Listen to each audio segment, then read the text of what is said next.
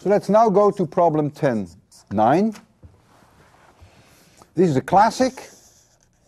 I have here an angle alpha, and here an angle beta, a rope, and here I have a mass m2, and here I have a mass m1, and here I have a pulley. The pivot of the pulley is frictionless, but the pulley itself has a radius r, and it has a certain mass m, so it has a moment of inertia in rotating about its center c. There is no slip on the pulley, so I can again use that alpha, which is omega dot for the pulley, equals a divided by r at any moment in time.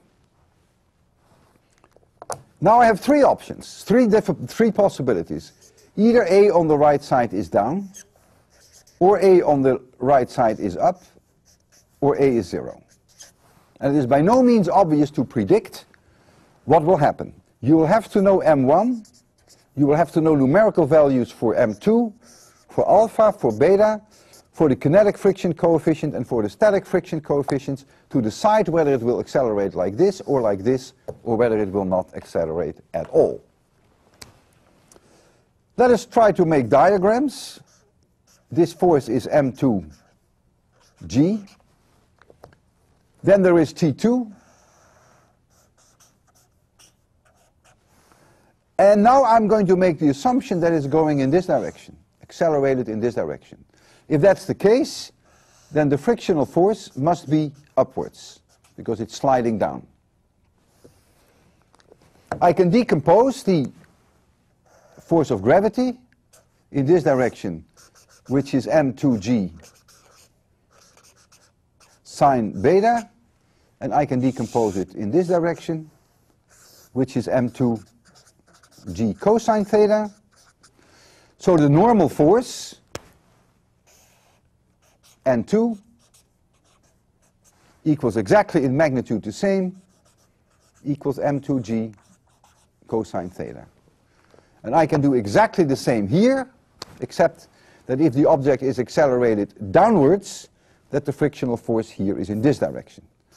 So here I get m1g, I get here tension T1, I get here a normal force N1, which is m1 times g times cosine alpha. In a similar way, I did that here.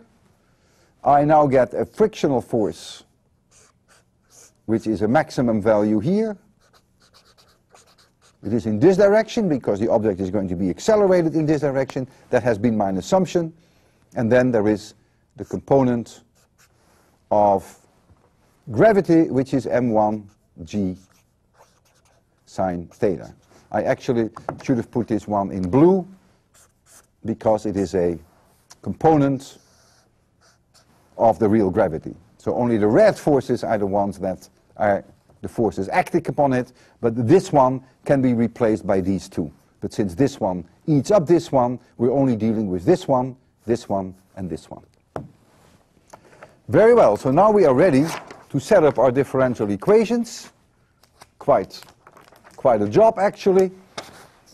For object number 1, I have T1, which is, I call that the positive direction, minus this one, which is m1 g sine alpha, minus mu times m1g cosine alpha. That must be m1 times a. That's the acceleration along the slope. For object number 2, you can check this now, m2g sine beta. This one, this is now obviously the positive direction. If this is the positive direction, this is also the positive direction. All the other forces are negative. T2 is up, so that's negative, minus mu times m2g cosine beta equals m2 times a. So this is my equation number 1. This is my equation number 2. I now have here the pulley, point C, radius r. The pulley experience here a tension T1, and it experiences here a tension T2. So I can write down for the pulley that T2 minus T1 times R, that is the torque. T2 is clockwise, so it's positive. T1 is counterclockwise, so that's negative. That is IC times alpha. I about this axis of rotation times alpha, but I'm going to get rid of my alpha, so that is I relative to point C times A divided by R. And this is my third equation. I realize that every time where I have mu, I should really have written mu k, but I'm a little lazy, so I write down simply mu. Notice that I have three equations with three unknowns. I have T1, I have T2, and I have A, and so I can solve. And the solution is not all that difficult, except that now, and this is crucial, my A must be positive. If my A is not positive, then my whole solution is wrong, because the directions of the frictional force I have adjusted in such a way that it's only correct if indeed the acceleration is that m2 is accelerated downwards. So you solve for A, and A better be larger than 0. If A is not larger than 0, then your solution is wrong.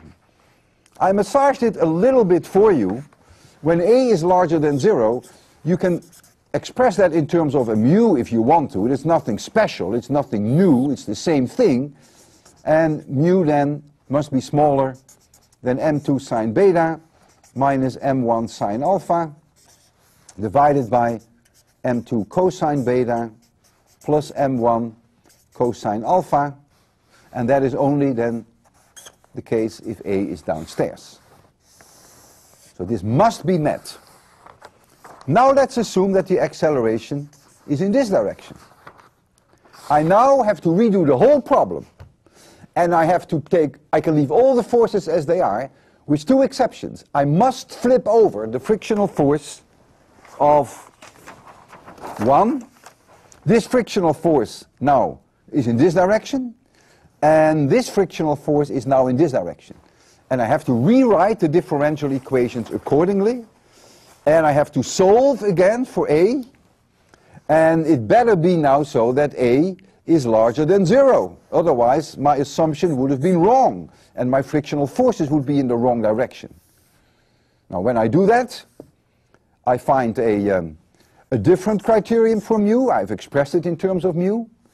And now I find m1 sine alpha minus m2 sine beta. It shouldn't surprise you that the upstairs changes sign, and the downstairs is exactly the same, m2 cosine beta plus m1 cosine alpha.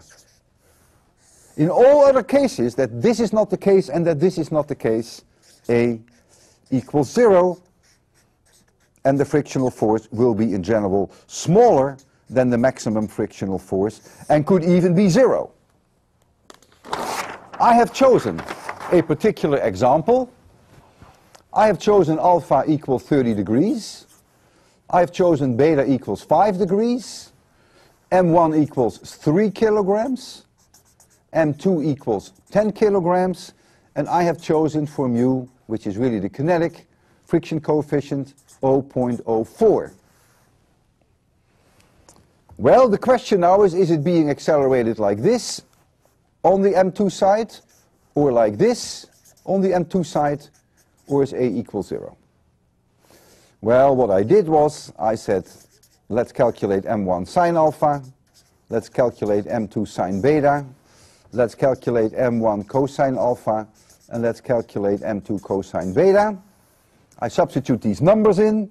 If I didn't make a mistake, I find plus 1.5, 0.87, 2.60, 9.96. Let's first evaluate the situation whether perhaps A is in this direction. In other words, is mu smaller than 1.5 minus 0.7 divided by 2.6 plus 9.96? And the answer is yes, because this answer is 0.05, and the actual friction coefficient is 0.04, and since 0.04 is indeed smaller than 0.05, the acceleration is non-negotiable, will be in this direction. Is it possible somehow that if we adjust mu, that A would be in this direction? And the answer is no. Because if you look at our criterion, what mu should be for A to go down, then you would need 0.07 minus 1.5 divided by 2.6 plus 9.96, and this is smaller than 0, this is negative, and so this has no physical meaning, and so this is not meaningful. If you take mu static equals 0.1, the only conclusion I must draw is that A must be 0, because I don't meet either one of my conditions. I don't meet the mu condition for the acceleration going downhill, nor do I meet the mu condition for the A going uphill. And so I want you to work on this a little bit. I'll help you. If the pulley is not rotating, T1 equals T2 equals T, that you can use. And I want you to calculate now what the frictional force 1 is, and what the frictional force 2 is, and what T is. And what you may find, to your great surprise, that this combination is not unique. Nature has several possibilities of doing this. In other words, there are several values of T that are allowed that meet the condition that A is 0. The only thing that I can tell you, which may interest you, is that always will you find that the frictional force 1 plus the frictional force 2 is always the same, and I believe, if I don't have that mistaken, that it is always 6.3, but you better check that. But nature has various ways of solving this problem. It's not one unique answer, not so intuitive. Now I have an interesting problem for you. I want you to try this at home. This is a yo-yo. The yo-yo has an inner radius r1, and it has an outer radius r2.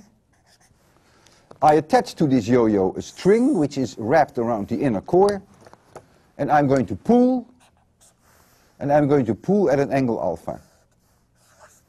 If alpha is small enough, the yo-yo will come in this direction. If alpha is large enough, the yo-yo will move away from me in this direction. By no means so obvious, but I will show it to you. And I want you to prove it at what angle, depending upon R1 and R2, this is going to happen. I have here a box. I have here a yo-yo. And I'm going to pull at a very small angle alpha. And what do you see? The yo-yo moves in my direction. I'm now going to increase the angle alpha substantially. I'm going to pull again. And what do you see? It moves away from me. Isn't that interesting? So depending upon the angle alpha, the yo-yo comes to you or goes away from you. There has to be friction here. Do it in your dormitory. You can do it on the floor, and you'll be amazed. But what is more important than anything else, what is that angle of alpha at which the transition occurs from moving towards me to moving away from me? I'm going to watch my tape now. I have 1 minute and 5 seconds left, and I will take out all the slips of the tongue and all the slips of the pen. Over for now, but not yet out. In problem 10.9, I don't know why, but all of a sudden in the drawing, I introduce an angle theta, which of course shouldn't be there at all.